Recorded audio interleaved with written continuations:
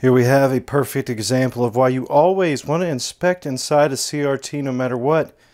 Now this is one of the most desirable 13-inch Sony PVMs. This is the 14L5, the multi-format CRT, and it's been performing fine, but I'm going to show you a couple reasons in here specifically why you would want to always inspect inside of here. First off, just look at the amount of dust buildup inside of here.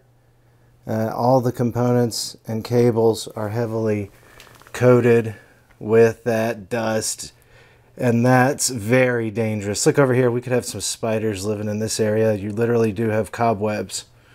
So there was a spider set up in there, or there currently is one living in there. I haven't seen one jump out at me yet, but do you see how that could easily cause these components to be stressed by either holding in and insulating excessive amounts of heat, especially on these heat sensitive items like the capacitors. This is the deflection board right here with our daughter board and our main deflection board.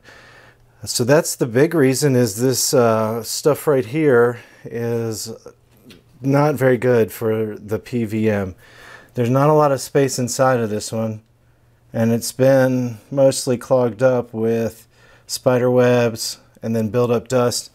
And that dust also, in the worst case scenario, could cause something to short out, such as one of these ICs on here or something, or even an IC on, like, say, the neck board. So just look down inside here, but just look at how dirty it is inside of the actual area in here. Now this side is where the input card goes in.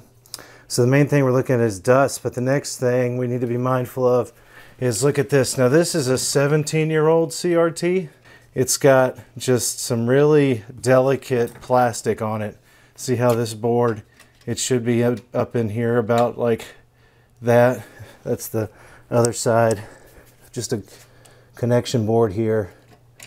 That should be back against there, and you can see where a piece of plastic has come off there. It's missing over here. And just to kind of show you what I mean, check this out. This is all the plastic bits that I found just laying inside of the PVM. So none of that's really good. It'll heat up and melt, and again, it's not safe, could damage something. So that's all out, and what we need to do now is just set up. And the first thing I really want to do is, I don't want to cause any more damage to this board, and we're going to service this board. So I'm going to take it out first, and this daughter board, and probably the board behind it. We'll disconnect all that, and we'll move this entire plastic piece out of the way, and then we'll clean the rest of this monitor, and then we'll service this board. So let's get that set up.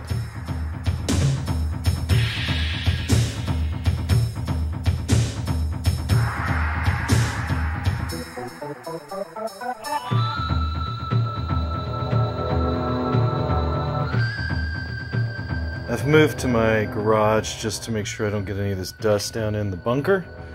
Let's take one last look at just some of the buildup here. Of course, the deflection board is out and being serviced. We still have the D2 daughter board down here in the way, but just look at all the buildup in here. We're about to clean all this out, and I'm going to use just some brushes, some safe ESD brushes, and also an ESD cloth to clean off that neck of the tube. And then I'm going to use my compressed air to blow all this out.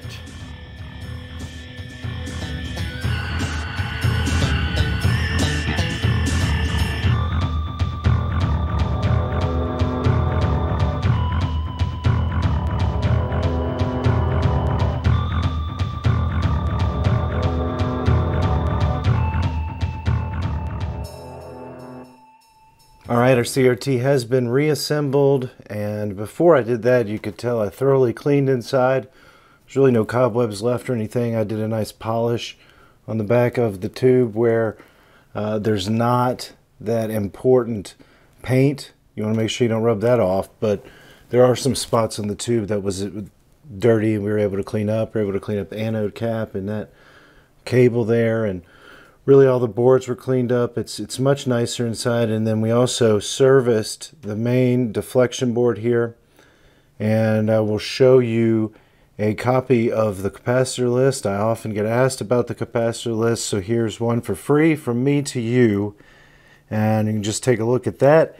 And those are the caps that were serviced on this one. The biggest and most important thing for this one was to get it cleaned out and to get that loose plastic removed from the inside of the monitor, where it could have either knocked off on something or caused a short. It could have, I know it's not conductive, the plastic itself, but it could have done something like pushed against 2 points that were metal and caused a short.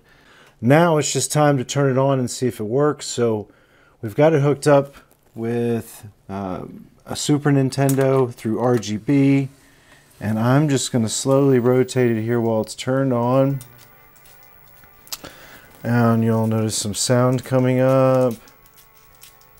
And alright. So let's make sure it's on external sync. That's it. So it was on RGB, just no sync. Alright, it seems to be running great. So just remember, always clean inside these old CRTs. I mean, even this one is only 17 years old. I say only because that's kind of young for a CRT. Most CRTs are well older than that, 20 to 30 years old. And you can really find some crazy things inside them. I've seen some really bad spider webs, wasps' nests, all kinds of crazy stuff inside of these.